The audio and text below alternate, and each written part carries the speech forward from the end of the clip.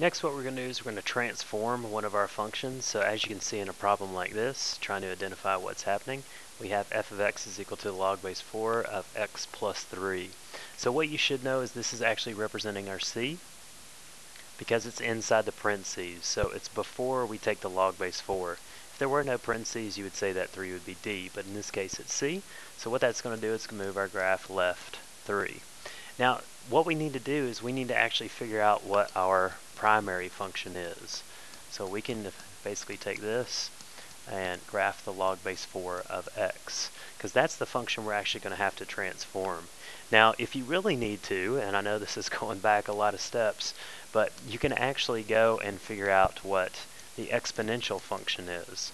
So if you're really struggling with graphing logarithms, all you have to do is find the graph of the exponential function with the same base, and then use that to help you figure out what your logarithmic graph is, just by switching your x and your y's. But hopefully you'll get to the point where you don't need to go through this, and you can actually just use your logarithm. So obviously, if I get an answer of 1, I know I've raised 4 to the 0 power. So that would be my ordered pair.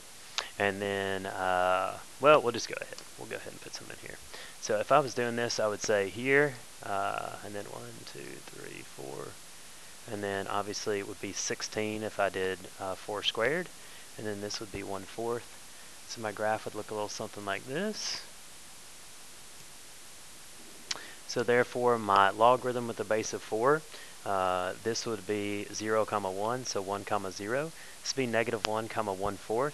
So 1/4 would give me negative 1. This ordered pair would be 1, 4, so we're going to use 4, 1. So my graph would look a little something like this when I graph it. Now, what we're going to do is we're going to now transform that. So log base 4 of x plus 3. Again, what we're going to do is we're going to move it left 3. So we're going to take this logarithm and move everything left 3. So 1, 2, 3. I'm going to go ahead and get rid of this brown function. So we're going to move it left 3. So what we'll do is we'll say 1, 2, 3. 1, 2, 3. And then 1, 2, 3. So my graph will look a little something like this.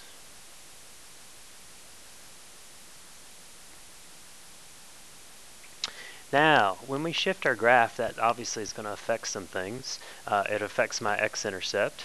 It also affects the fact that I have a vertical asymptote.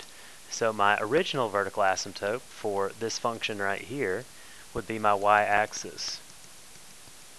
But when I move it left 3, I'm also going to have to move the vertical asymptote left 3. So my vertical asymptote will actually be there. So my vertical asymptote for this problem will be x is equal to negative 3. And that vertical asymptote is actually going to help me find my domain. So when I'm looking at a problem like this, the domain of my red function right here is going to be negative 3, infinity, where your range of your logarithms is going to be all real numbers. And we already talked about our vertical asymptote. It's going to be x is equal to negative 3. Be careful not to put that in a bracket because it cannot be equal to that negative 3.